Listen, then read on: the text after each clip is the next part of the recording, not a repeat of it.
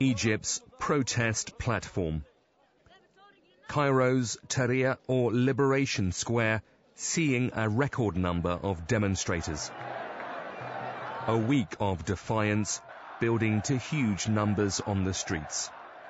Organisers called for 1 million to march.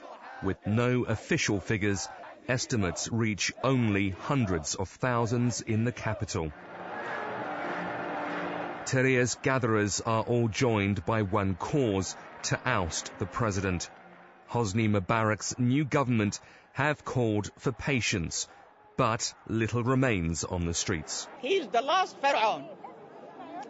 And because he's pharaonic, his dignity, he cannot go away like that. He wants to say, I am more powerful than all that. And he is using the police and the army, and maybe he is using America and Israel, I don't know.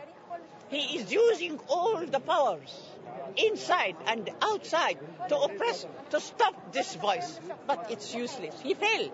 Young and old, rich and poor, many with little in common, all have spoken on a united cause, even those unable to vote.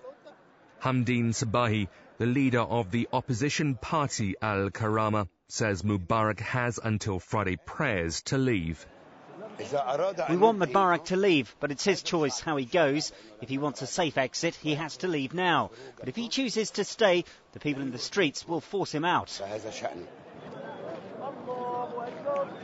The official death toll stands near 100 since protests began a week ago. Demonstrations in Cairo continued beyond dusk, beyond the curfew. Thankfully peaceful. How long they will wait, if they achieve their goal, remains unclear.